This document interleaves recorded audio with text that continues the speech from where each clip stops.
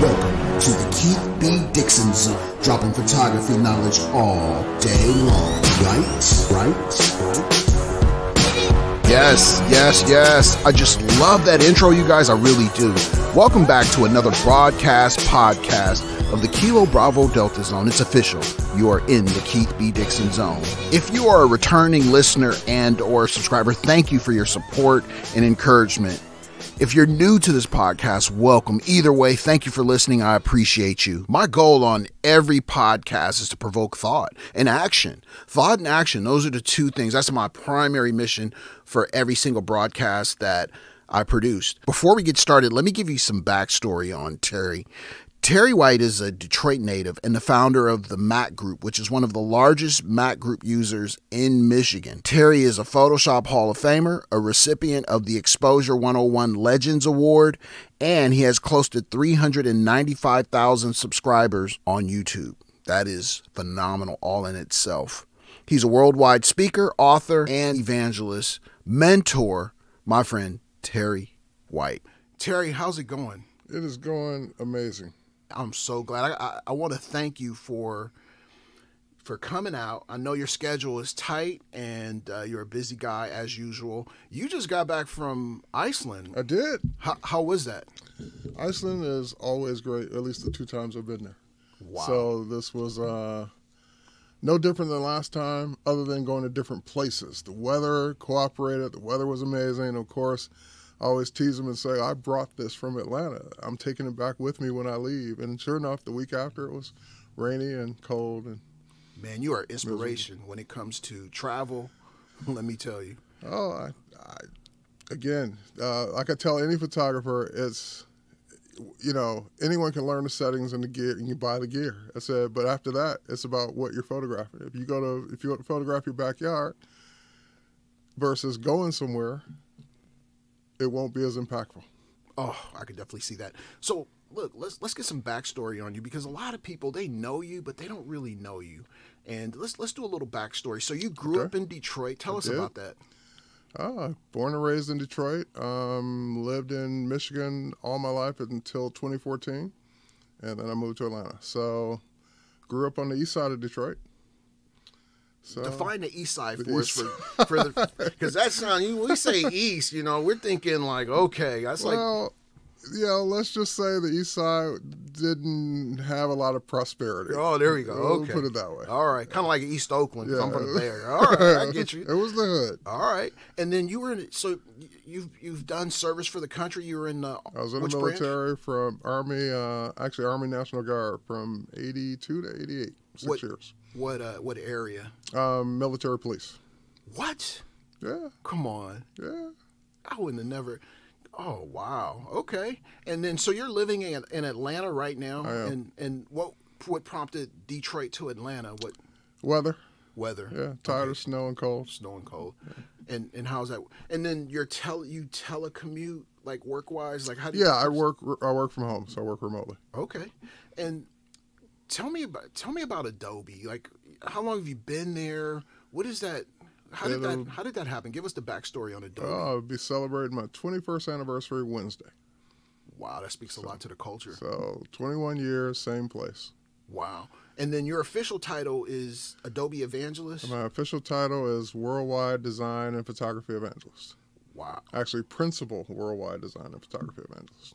Okay. And in those 21 years at Adobe, paint a picture for us about progression. And I mean, how do you stay at a company 21 years in this day and age, especially technology? Is just unheard of. And then number 2, what would you attribute your success to as being a worldwide evangelist? How do we get to that point?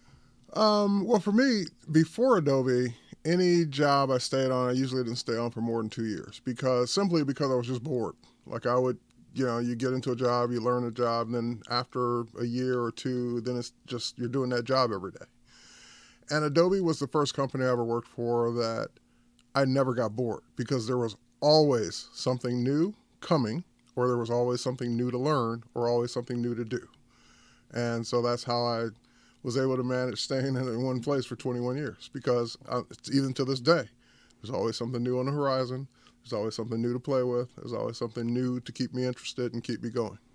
So when you were hired on, what was your official capacity? My official capacity was what we used to call a market specialist. So I came on from my knowledge of both Photoshop and, at the time, PageMaker. Oh, I remember PageMaker. Yeah. And so you were around, were you at Adobe around version 5.0? Was that, or were you before 5.0? 5.0 of which one? Photoshop. Oh, I was at Adobe. When I came to Adobe, we were on version, it must have been version 3 at the time I switched went to work for Adobe. Because I started with 2.5, and then shortly thereafter, Photoshop 3 came out, and I think that was around the time I went between 3 and 4. Wow, man, I mean, 5 for me was like, whoa, this is a big product. Well, 3 was the big one because before 3 there were no layers. Right. Yeah, that was a big deal, man. And, so 3 was huge. And then, did you see yourself being ingrained in a company for 21 years? No, no one sees that. Okay. No one at that age especially says, you know what, I'm going to be here for 21 years. Nobody says that. Nobody thinks that. It just, next thing you know, it's been 21 years. Describe the Adobe culture for us, because I'm going to be a little biased here. Usually I try to be unbiased. I love Adobe products. I love the chances they've taken in the industry. What's the culture like? Like, reel me in here. The culture is always fast moving from a product, and I know it may not feel that way to everyone, but from a product and acquisition and direction standpoint, it's fast moving. The day-to-day doesn't always feel fast moving. As a matter of fact, it's like things never get done fast enough sometimes.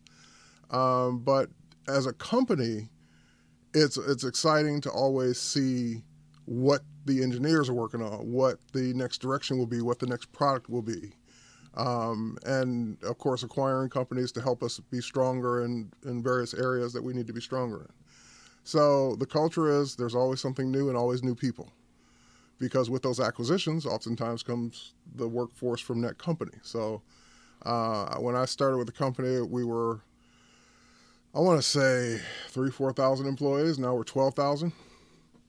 So it's funny to, I don't get to come out to California as often as I used to, but when I'm here walking through the halls and just, I don't know anybody anymore because right. A lot of the people I started with are not there anymore, and all the people that are there now are new to me. Wow. When I think of Evangelist for Adobe, what 2 names come to mind? You and Julianne Koss. Yes, Julianne's awesome. Why is that? I mean, why do you guys stand out in the company? Well, probably from your standpoint, you know us because we're the 2 that handle Photoshop and photography. There are other evangelists like Jason Levine, who handles video, Paul Tranny, who does graphic design and web. But you will know those names if those were the areas you primarily dealt with. Julianne has been around for about as long as I have. Either she's been there a little bit longer or a little bit less than that. I can't remember. But we've been there about the same amount of time. And she started off in tech support. Wow. So she's really kind of grown. Yeah, so she's grown quite a bit. And just for our listeners, so they'll understand what it's like to work at a company like that, is there someone standing over your shoulder saying, hey, Terry, you got to do this every day, or you have free will? What's going on? Yes and no. No, there's no one. No one's micromanaging my schedule. So I do have that flexibility in making decisions on what I think should be done at any given time, and more so probably in the past than now, because there are certain guidelines and things that we have to stick to nowadays more than we used to. But I'm responsible for reporting on what I'm doing, and therefore there are people watching those reports, and if I don't hear anything, then that must mean everything's okay.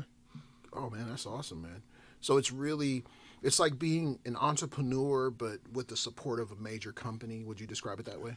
Sort of, okay. In the evangelist realm, because in a lot of cases you are setting the direction on what, like for example, you will know what the focus will be. Like, hey, the focus is going to be Adobe stock or the next version of Photoshop or Lightroom or whatever. But then it's up to you to define who and what and where you should be talking about those things. Oh, wow. Okay. And to get you to the point where you are, I mean, you're definitely a legend. There's no question about it. I could argue that, with anyone. how do you foresee, you know, what's coming down the road? Why are you so good at it? Can you just tell us what the secret is to that? Don't sleep. See, there's that common connection. Yeah. You just really have to stay on top of the industry trends, not only what's going on in your company, but what's going on in the world. So you have to stay on top of what people are interested in, what people are doing, because that's, at the end of the day, what any company is really. To be successful, you have to not only come out with great products and services, but you have to predict what people will need by the time you can develop it. So, you know, you have to have your eye on where the ball will be, not where it is right now. You know, back in 2015, I achieved this worldwide ranking as an influencer in the cloud-based space, mostly with Netgear products and storage. That's awesome. As I see the Netgear box on your desk there. Everywhere, right? Yeah. No, everything's Netgear, right? When you think about cloud space, when Adobe says, hey, we're going to make everything subscription based, we're going total cloud based, you know, what was going through your mind at the time? Were you thinking, you know what, that's a little risky, I don't know, I better start getting my resume together, or this is genius, I'm about to hit the mother Actually, I never really thought about it in either way, like either extreme. Like I wasn't worried, and I wasn't thinking, oh my God, this is going to, you know, change the world. It was kind of like, okay. Once I heard the direction and the direction was explained to me, I said, okay, that makes sense for us as a company to do this. Now, of course, with any major change, no matter what it is, you will have customers that will cheer it. You will have customers that will be, you know, storming the gates with pitchforks. So when you make such a monumental change to switch from the way people have been used to buying their products for 15 years to now you're going to own, or you're not even going to own your license, you're going to subscribe to a license this way from now on, that will definitely create some turn and consternation in people's minds and hearts and wallets and everything else. When you have people that have traditionally, for as long as they can remember, they've always just, you know, either gone to a store and picked up a box of software, or they've ordered, you know, a disc or a download, and now you're telling them, nope, that's going away, and now you will only be able to get this software if you join and pay a monthly fee. Well, obviously, you're going to have some people that think that's horrible and a bad idea, and you're going to have some people that get it. But what people fail to realize or think about is that, yeah, because we always think about just us. We don't think about everyone else. You think about yourself, self-centered. You have people that were never able to afford $799, $999, $1,500 for a suite. Great point. $24.99 for a suite. And they were like, wait, let me get this straight. I can pay you $50 right now, and I can have everything, including Lightroom. I can have Premiere, I can have After Effects, I can have Photoshop, Illustrator, InDesign, Dreamweaver, and cloud storage. Wait. And I just got to give you $50 a month. That's all I got to come up with. Yep, that's Unbelievable. it. Right. So there's always two sides to the coin. People that were pirating, maybe in some cases, that felt bad about it. You know, some people don't have any shame; they don't care. Right. But there are a lot of people that owned or had a pirated copy that they didn't want to steal, and now that was their chance to be legitimate. That was, you know, I got to tell you, that was a defining moment. But you know what was really impressive? Because I was following you in some of the Adobe communities, and people were just going in. I mean, you know, the internet bullying and the trolling that was going on behind this decision. The one thing that and I'm going to tell you, this was a big thing for me. The way you handled it, I thought was beyond professional. Even when they made it personal, like, Terry, you're this. I mean, you were the ultimate professional, even in your responses. And I got to tell you, that was a big thing for me, because I was like, this guy, you know, he's... Well, you didn't see the first draft of the response. There's always what you type, and then it's delete. Right. Okay, let me type this again. Oh, see? Yeah, that's right? Like, I'm... yeah, or let me wake up and respond to that tomorrow. But, yeah, that was really good, man. That's what looking at... Now, I got to tell you, you know, when I was in college, I majored in organizational communication. So seeing that play out was critical for me. Well, the thing you have to understand is when people are upset and they're typing out of anger, usually, you have to let them have their emotion. You know, whatever you say is not going to change that emotion right off the bat. That's a good point. So let them have their emotion, and then now let's talk about why you have this emotion. So one other question related to this. I'm gonna phrase the question like this: should photographers be in the cloud space? Well, it's just like anything else. If you plan to continue to be relevant, then you have to evolve with your tools. Ooh, good answer. That's just like saying, if we go back, should you shoot digital? Yes. You can have that same argument. I like that. I like that tie into relevancy. Right. So, and how many film shooters are relevant anymore? it's a good point. So same thing. If you plan to continue to stay relevant, then you have to evolve with your tools. That is Terry. See, legendary answer, right? Well rehearsed. So, look, I heard some disturbing. I read and heard a disturbing interview with Sheryl Sandberg. She's the CFO of Facebook, Okay. and I was disturbed because we work so hard at what we do. It automatically creates a brand, and I'm a firm believer in, you know what, your clients will tell you whether or not you're a brand, because they will refer to you a certain way, they will respect you a certain way, and it's like you just get grandfathered into a situation. Right.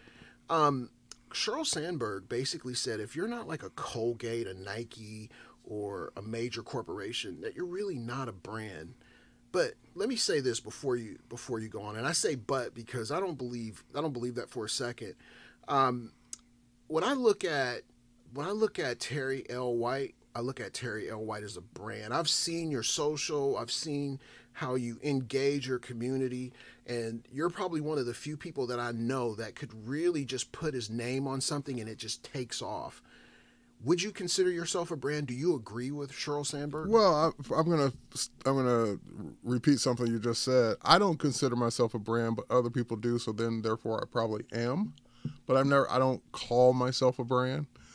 And no, I don't agree with her. Now, we could make the argument, or she could make the argument, you might not be a major brand, but that doesn't mean you're not a brand. Because when I think of just the term brand, let's take, I just left a Marriott hotel. If you see the name Marriott, what comes to mind is what you would expect when you walk in the door. Whether it's the cleanliness or there's always a snack bar on the left-hand side of everyone. There's always, this room type or whatever it is. That's what you expect from that brand. So when you think of a person, and if they've reached the status of being considered a brand by all their followers or by peers or whoever, then when you see that name or logo, there's an expectation of what's going to come next.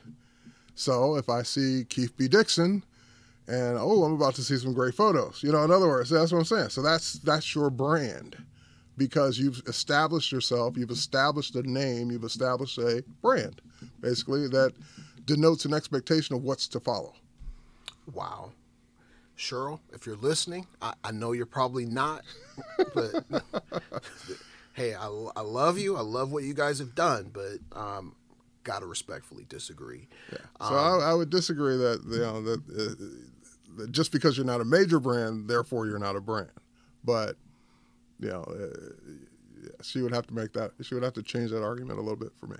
So help me with this contrast. This is a big contrast that I've never seen before, only because I've had friends who were police officers. Mm-hmm. How do you make the transition from military police to technology? Where did that come from? Well, it was really not a transition. Even when in the military police, or even when I started, I was the first one to bring a Mac into the unit. So I was sitting there with a Mac 128 doing things that used to be done on paper. So the technology was always there. Wow, that's interesting. So you have or Mac 512 at the time. Let me frame this up. So you have this ability to see how technology can be applied. Like, help us define that. Like, how do you? I think my two greatest assets are the ability to take technology and easily understand it than many. And secondly, the ability to turn that around and explain it. So those I would say would be my two greatest strengths when it comes to technology. So to just see a problem or see something being done one way and say, okay, how can I apply technology to that? That's one of my strengths. Okay.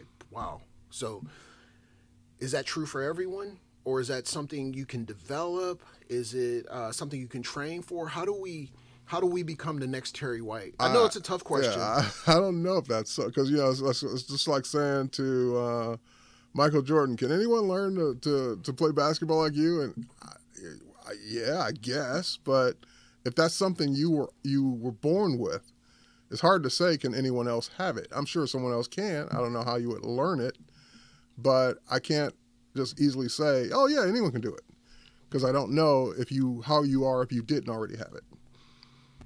That makes a lot of sense. And let's go a different direction. Let's change. I like to call it let's do a sidebar. Okay. So we're getting serious here and we're digging in, but let's do a sidebar. Let's talk about speaking. I mean, when you look out into a crowd, because you're a worldwide speaker as well. Yeah. I mean, and you've spoken on platforms around the world. Where are some of the cities you've spoken in, like exotic? Singapore, Mumbai, India, London, of course, Stockholm, Sweden. Just thinking my way around the world. Hong Kong, China. Australia, the Netherlands, South Africa, Johannesburg, just about everywhere. So what has it been like? And let me set this up the right way.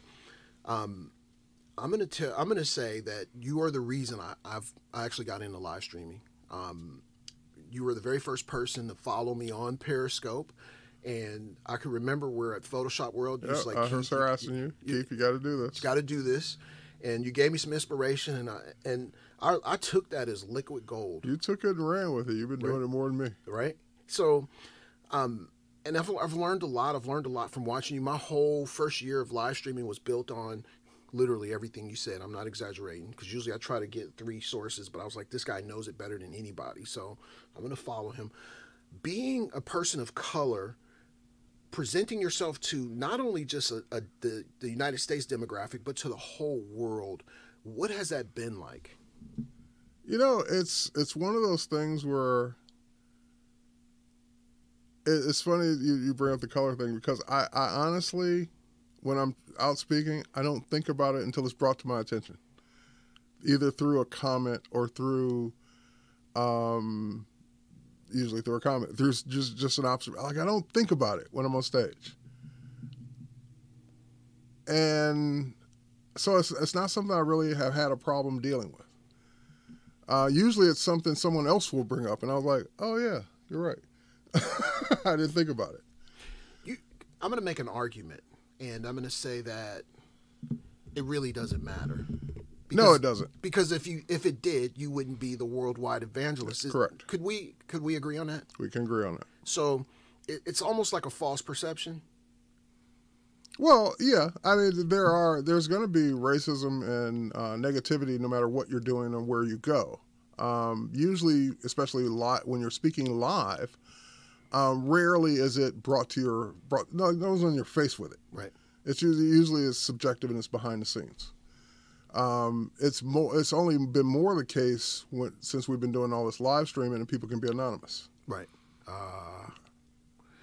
Yeah. And I think people are just, in anything, people are going to always hide behind something, right. That makes a lot of sense. And when you're going on stage, what's the biggest crowd you've ever spoken to? Over 5,000 or 6,000 people keynoting Adobe Max. Wow. Were you nervous? Like, tell us about, you're going on stage. I am never, I shouldn't say never. I am usually not never, I'm usually not nervous with anything to do with the audience. I don't want to mess up in front of peers and colleagues and management. So that engagement was entrusted upon me by the VP at the time. And it's like, I don't want to screw this up in front of him. So there's 5,000 people out there I don't care about. Right. It's like, I cannot mess up in front of this guy. And would you practice your presentation? Oh, yeah, always. I learned that the hard way. A quick story. I remember one of my early speaking engagements at Photoshop World. I had a couple classes, and it was Photoshop World Orlando. I'll never forget it. I was like passing Scott Kelby in the elevator area. I was like, "Where are you headed?" He's like, "I'm going up to my room. I got to practice my class." I literally leaned back like, "You need to practice your class? Like, you know this inside and out. Of anyone, I would be thinking you'd be the last one that would say, I need to go practice." "Oh, no. The night before, I always go through everything to make sure everything works, all my notes, everything, for every class I ever do." I was like, wave my hand, have fun. I'm going out, going to party. You go study. And of course, what do you think happened with me the next day? Files not there that I thought were there, fonts not installed that I thought were installed, just everything, every little thing that could go wrong with that class went wrong. And I'm just kicking myself saying, had I just walked through everything in my room, this wouldn't be happening right now. Wow.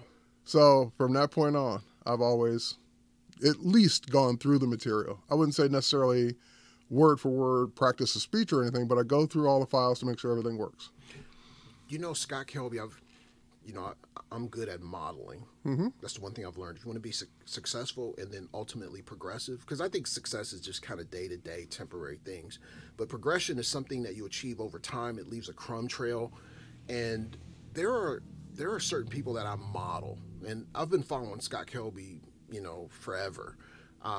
He's built what I'd like to call an empire. Yep. I mean, he's really good. He's just great at innovating. And what's that word we used earlier?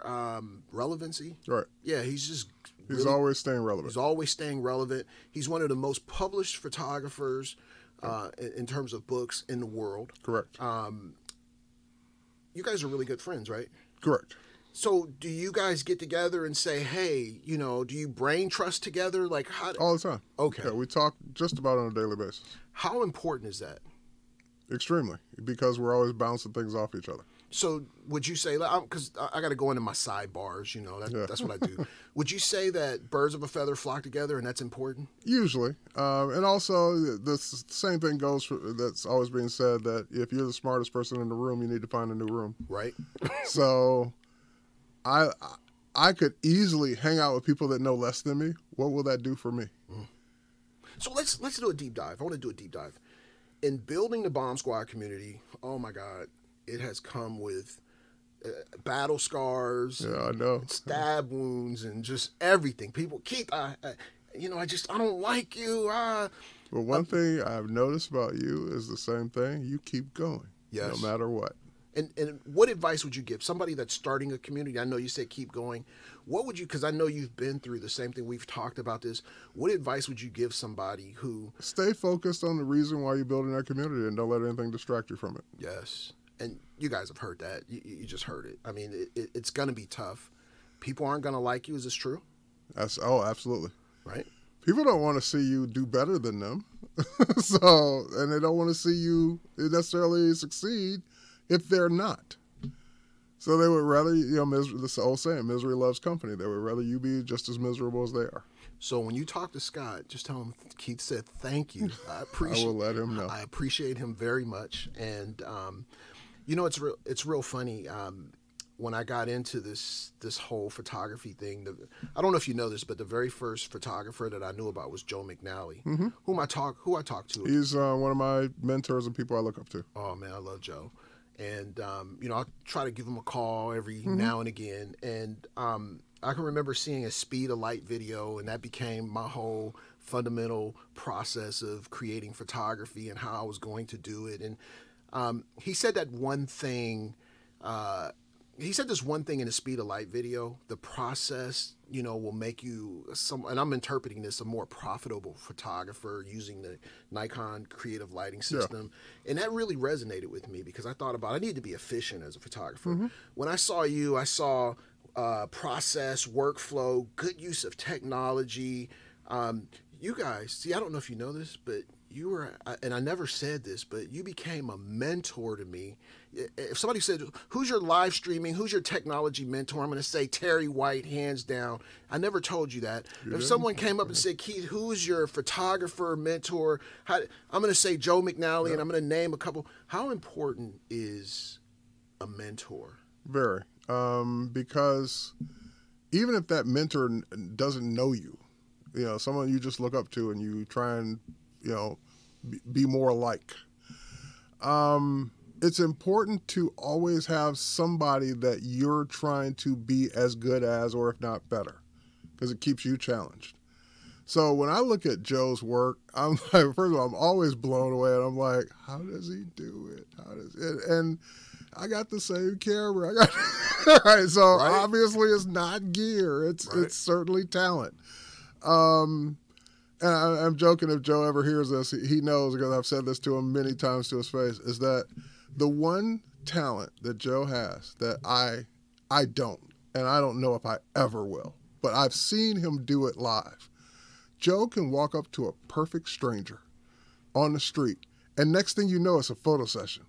Like, he will walk up, I've seen him do it to the point to where I'm sitting there scratching my chin thinking, was this staged? We were at a workshop in the middle of nowhere, Traverse City, Michigan, on a cold, cloudy, rainy, foggy morning in Lake Michigan. You couldn't see, or whatever lake it was, you couldn't even see the water. That's how bad it was. So it was like a total waste of time. Up comes from the beach this guy walking with a surfboard. He was out there morning surfing. Next thing you know, lights around him, a crowd around him. Joe's giving a class, taking pictures of this guy. This guy signs a model release, whole 9 yards. Image ends up in his portfolio. And I'm like, I could have never, ever approached that guy and said, can we take your picture? Yeah, it would have went right by me. Right. No, and he will turn any situation into a photographic opportunity. He's an incredible, I can't wait because I talked to him about doing the podcast, and he was like, oh yeah, I can't wait to get him on. If any photographer would have walked out that morning and saw what we saw, let's just go back and work on images, because that day was a waste. It was like there was nothing to photograph. And he's, one of the things I love about him is he stays relevant. Yeah. Because I'm going to use the old guy term, right? We're the old guys in photography, and it's like, how do we stay relevant? Well, he's a prime example of how to do also, even if you're the young guy in photography, again, having those skills of just those people, I call them people skills with Joe, that's not something you're going to learn in a class. That's right. That's one of those, either you have it or you don't. That's right. And that's one that I would say I don't have. I wish I did. That's a good thing. And do you think people skills are important as a photographer? Like, if you're going to shoot portraits, yes. If you're a travel or you're a landscape photographer, maybe not. But doesn't matter. if you photograph people, you need people skills. So I can work with a model, I can work with a subject all day long. But again, approaching that perfect stranger, and I've seen them do it time and time again, and they just capture some of the most amazing shots because they're candid. They're not professionals. They're not used to being behind a camera.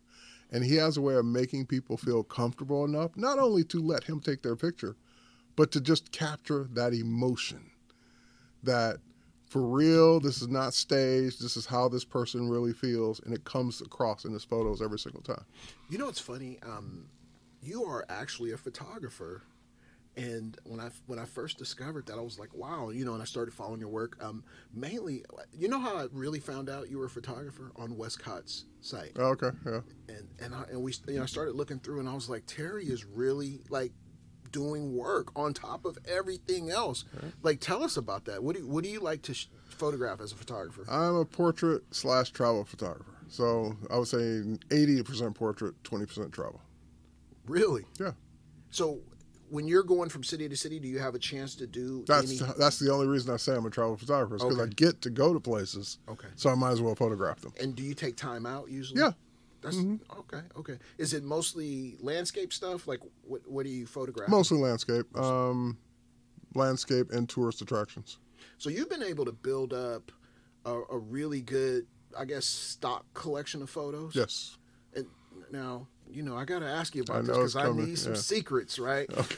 Yes, we need to hear it. All right. So I noticed lately that you've been really, and I'm going to say it's the subtle, like building up your stock and talking about it and promoting it. And I know it's an Adobe product, and there's a lot of stock services out there, but this one, not all of them have Terry White attached to it. Tell us, like, where do you see that going? I mean, because it's been around. I mean, is it worth doing? Like, what's the value? Well, even before Adobe had Adobe Stock, I had attempted to contribute things to iStock years ago. And I did, for the few images I submitted, I did okay. Like, my few images were selling on a regular basis. But the thing that was always a problem for me with iStock or any other, and I really get into any of the other places, is that just the whole process of uploading and keywording and getting images approved, and if you wanted to use a model, you had to use their model release, not just yours. So that was the barrier for me to want to do more. So of course, Adobe acquires a company called Fotolia about, I don't know, 3 years ago now, 3 years ago, and created Adobe Stock. And of course, that becomes one of the products that I'm interested in and focused on. So not only did I want to know it, I wanted to be an example of a success with it. So a lot of what you will see me get into is either for one or two reasons. Either I want to be credible when I'm out talking about it, or I'm interested in it for my own personal uses. So for example, the first time I ever did a Lightroom presentation, Lightroom 1.0, it was at Macworld, I'll never forget it. I was on stage talking about Lightroom, and they had given us this, I can't even remember the photographer's name at this point, but it was some fantastic, like, sports photographer's images to work with. We licensed them. They were our demo files. We had catalogs, Lightroom catalogs with all these images in it. And so I'm on stage showing these motocross images that were fantastic and taken by this other photographer, and showing how you could use Lightroom to work with those images. So at the end of my presentation, there was this guy sitting in the front row, and don't think of him being a jerk when he asked this question. He was just curious. And I took it that way. I didn't take him as he was trying to just make fun. I took it as he just really wanted to know. He said, and he waited till the end, waited till Q&A time. He said, "Are those your images?" And I said, "No, those are such and such." And I explained who they were. And I never did a Lightroom presentation again that didn't involve my own images. Oh, that's, yeah. I can see because at that moment, I didn't feel credible. Right. I didn't feel like I'm up here just demoing software at that point. How can I talk to photographers when I'm not showing my own images? That's a really good point. It's a really good point. So that was I'm going to be a photographer from here on out if I'm going to show photography tools and show my work. You know, I saw you doing I think it was a stock shoot, and you had broadcasted, I think, on Periscope.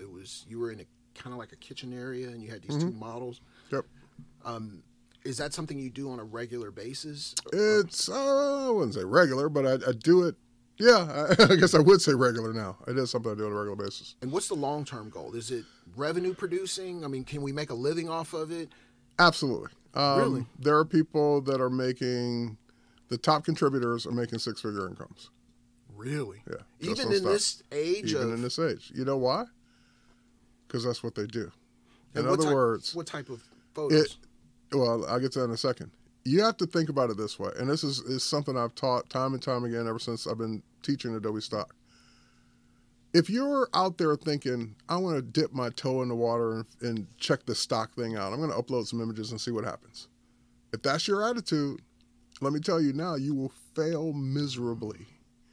That's just like saying, I want to lose 10 pounds. I'm going to eat a salad tonight, see what happens. Wow. Tomorrow, hey, I didn't lose anything. Because you got back the results of the effort you put in. So you upload 10, 20, 100 images, you expect to retire off that? So stock is definitely a volume business, and it's something that the people that are making all the money or the top money wake up to do every day. That's their job. They don't rest on their laurels of, oh, I got 10,000 images on stock, I can rest now. I want 11,000. I want 12,000. I want 15,000. They're always uploading new content daily or weekly. What's the 3 most important things? I'm listening to this podcast and I'm motivated. I'm excited. I don't know if that's enough, but we'll start it with that. What are 3 things you would tell someone that they need to have or they need to do to get involved in stock? First thing I would say is that most of us already have hundreds, if not thousands, of images that are sitting on our drives right now that are probably good enough for stock. Because if you've been shooting for years, you have hundreds of thousands of images.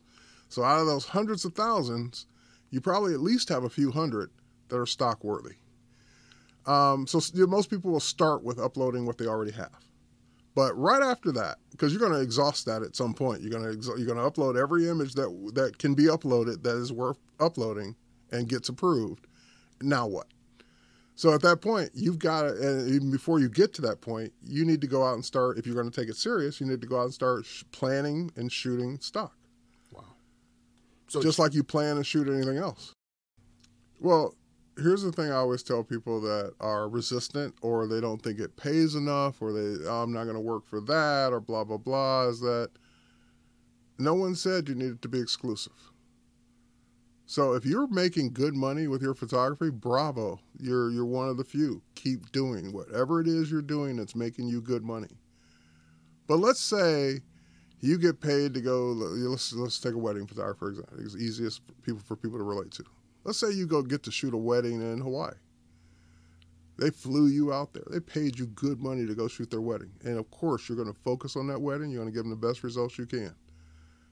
Are you just going to get back on put your camera away and get back on the plane and come home? You're there. Right. Set up some shoots, whether it's portraits or landscapes or whatever, and shoot while you're on the scene for stock. Even if you're capturing the wedding and you happen to just point your camera 2 feet to the left and you see something amazing, capture it. You can always sort those images out separately. Wow. So you're already putting the time and effort in. Why wouldn't you upload those images to stock? And like I said about the images sitting on your drive, you gave them the 10 they wanted. What about the other 90 that they didn't want? That's a good point. That's a really good point. And that's some really good advice. Okay, here's our last question. I'm going to say, unfortunately for all of us, because it's not every day I get to sit down and talk to somebody. Well, actually, let me deviate. Let me sidetrack. I was in college during 9/11, I was in college. And I can remember waking up and seeing, like everybody saw the Twin Towers. Mm-hmm. And I had read, I don't know if it was on a blog, but you had mentioned you were at Steve Wozniak's house. I know. For that unfortunate day, I woke up in my friend's house. I was out in California for Adobe meetings that week, and I came out a little early and spent a couple of days with Steve Wozniak. Well, those couple of days earlier were, one of those days was 9/11. And so all I remember, I was in his guest room, and Steve, for those of you who don't know, Steve Wozniak's the co-founder of Apple. And I was in his guest room, and I couldn't remember if it was his associate that yelled up or I had a voicemail. I couldn't remember which I got first. But I think it was the voicemail I got first. It was from one of my team members, one of the guys that worked for me at Adobe. All he said was turn on the TV. And I'm thinking, what could be going on that he wouldn't specify a channel? He wouldn't say what it was. That's a good way for right. He just said, turn the TV on. So I'm like, whatever this is must be major because it must be on every channel. And then I heard someone yell upstairs, turn the TV on. I was like, okay, I turned the TV on. And that was by the time I turned the TV on, the first tower had been hit, and I watched the second tower get hit. Wow. And of course, as we all know, history tells it, everything was shut down. All the airports were shut down. Adobe was closed. Everybody was closing. And so now I'm actually, with a friend, but I'm actually stuck. Yeah. I couldn't go home. I couldn't go home for days. because there was no air traffic. Wow. What? Help us be a fly on the wall. You and Steve see this together. This guy is beyond legendary. Yeah. Steve is the most calm, laid-back person. Like, he doesn't panic. He doesn't get excited, like, in that way. So he was taking it all in stride. Like, everything will be okay. And I'm not freaking out for my own personal, like, sense, but I'm like, my daughters are in Michigan. And I can't be with them right now. That was what I was thinking. I can't get home. I'm surrounded by luxury. I'm in the most comfortable place I could possibly be in for this to be happening. But that was the last thing on my mind. Wow. The only thing on my mind was, I need to get home. Wow.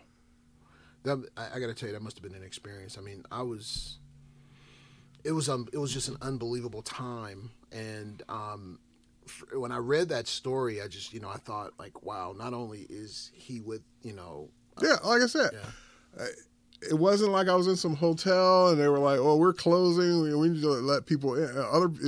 Because I've been in that situation in a hurricane where they need to let the emergency workers in. So you got to find a place to go. Right.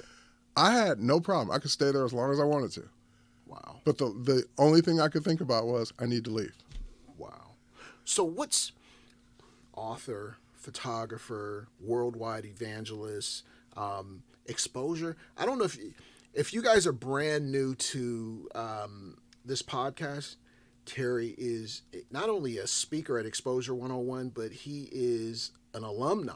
I mean, you and I got to think. I want to thank you because usually when exposures go on, there's just so much stuff happening, and I want to personally thank you for not only being a speaker but believing in me and Sean Lee. And supporting us. I mean, that was so, in our first year, that was major, man. And I never really got it. I mean, we talked, obviously, but I never got a chance to thank you. And this thank you is important because it's on the record. But I mean, it was, thank you for that. And, we honored you with the Legends Award. And that was quite the honor. We talk about this, and you've mentioned a few times on this podcast that, I've been a photographer since, taking it serious since about 2006, 2007. But that was the first time I'd ever been recognized for photography in that way. Oh, wow. So that's what made it more of an honor. Wow. I've been recognized in tech and all kinds of other things, but, awards for all kinds of other things, but that was the first photography award. Sean came up with the ideal of doing it, and then for everything for us is we got to drill it down. Like, what does this mean? Is this something we're doing every year? And what's the criteria for it? And we really looked at accomplishment. We looked at dedication, and one of the factors was, Terry has this huge responsibility as an evangelist, and on the side, he's practicing photography and talking about it and executing it. And, I would look at your images and I could tell, I mean, it was obvious, like he's really studying. And that was one of the criteria for us in making that decision. And your contribution as a person of color. I mean, it was literally, if someone came up to me and said, Keith, we're going to present you with a Legends Award, I'm going to tell you, probably not my time. I'm not quite there yet. That's how you are. Thank you. I appreciate that. But, I mean, that's what it meant for us, and to present you with that, it was a big deal for us. Well, it was a big deal for me. So and I told Sean this already, but I did not take that lightly. That was probably one of all the awards I've ever gotten, that was probably like in the top 3. Thank you. Yeah. Thank you. And I got to tell you. I shouldn't say probably. Yeah, it's in the top 3 Thank you. of the awards I've gotten. And, even as a photographer, you inspire me. And you inspire me as a photographer because I see everything that you're doing, and the photography is on top or additional. And it's a tough thing to do. And when I see you putting all this stuff together and making it work at the highest level, I mean, that's an inspiration. And I don't know if you know this, but you are an inspiration to a lot of people. What's next, Terry? How do you go any higher? I mean, we're already in outer space. I mean, where are you going? What's next for Terry L. White? I ask myself that more and more every day, and I don't have an answer, because if you would ask me 21 years ago, I didn't have an answer. It was just, I'm going to do this thing until something else comes along that I want to do more. Wow. And good luck with that one. Yeah, so far, no, it's more like, what am I going to add on? Right. So I've added on the photography, I've added on the live streaming, the things like that. So I don't know that there's anything on the horizon that I'm looking forward to coming up next. Any books? Yeah, I'm always thinking of books. Like, I'm always thinking I need to be, like, there are like 3 or 4 books I should be writing right now that I just haven't started. One of the books that I am passionate about writing and getting into is interface design. If you ask me what's one of my biggest frustrations, it's bad UI, bad interface design, bad. I would agree. Just when you know something can be so much better if they move this button over here, or if they added this option or this menu or this whatever. And it's whether, I remember one of the earliest, biggest frustrations is when GPS systems first started being put in cars. Like, you used to be able to buy them separately, and you still can, but when they started becoming standard equipment, or they started becoming options for cars, I'll never forget the first one I got that was built into my car. I literally would, like, just want to beat the wall and say, I want to meet the engineers that thought this is the way you should enter an address. Right. You obviously never have to do it, because if you had to do it, you would never make it this way. Yeah. And so there's little things like that becomes my frustration, because I know it could be better. I know this is not the best way to do it. How on earth did you make it this way? No, that makes a lot of sense. I could definitely see that. And it's for everything.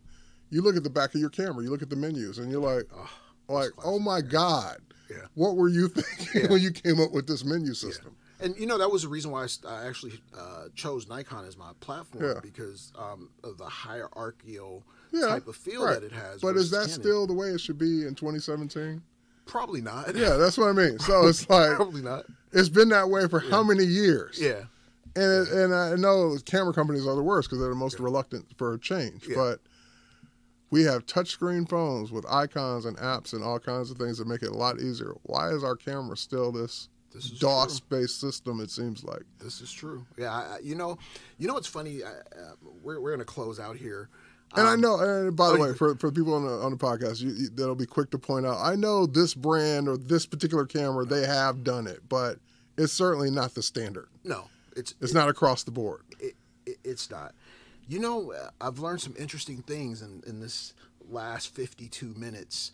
And even when we talked about, the Steve Wozniak, just the way that you think about things is almost three-dimensional. Most of us think in one-dimensional terms. I mean, people live their lives just kind of on autopilot. But I noticed in talking with you, you really see outside of the box as a constant. Like, it's not something, okay, well, let me think outside the box right now. It's just a part of who you are. You think that's... I don't think I'm doing it good enough. So really? No, I could be doing a lot better. Oh no, I see that your thought process is three-dimensional all the way through, and I think, that's telling for me. You're always thinking about not only the left and the right, but what's in the middle and beyond. Yeah. So definitely, Terry, I gotta thank you, my friend. Thank you guys on. Let me. Terry, I gotta thank you. This has been a great podcast. I gotta tell you, this is gonna go down in history. When I think of podcasts, this is always going to be the one. It's in a place where I started. When you get Joe McNally in here, that'll be the one. That'll be the one. Yes. Right. Well, you and Joe, I'll have pillars. The pillars, that'll right? be the best. And believe me, we're actually trying to get him to come out to exposure. We were going to do it in 18. Yeah, that'd be awesome. We got a schedule conflict, and the window is so tight. He was like, I'd love to do it, but. If one littlest thing went wrong, I mean, it would just be a total disaster. So we're trying to figure that out with him, and he's booked out like 2 years. Oh, almost. I believe it. Like, just crazy. So let me thank you. I really thank you appreciate for having me. For stopping in. I know your schedule was tight today, and Well, you reached out, and it's like, you know what? Anyone else? I'm too busy, brother. but Thank Keith, you. I got to make time to go visit brother. Keith. Thank you, brother. Yeah. All right. I hope you've enjoyed that podcast, and even more than that, I hope you're inspired to go out and do something great. Go out and, especially if it involves stock photography, go out and make that happen for yourself. Thank you for listening. If you're interested in following me on Twitter, it's at Keith B. Dixon. Also, subscribe to my YouTube channel. Everything is at Keith B. Dixon. I'm easy to find. Just at Keith B. Dixon. Facebook, Keith B. Dixon. And thank you for listening. I appreciate you tremendously. Please comment and rate this podcast. Let me know how you feel. Let me know how you like it. Be inspired. Go out and seize the day. Carpe diem.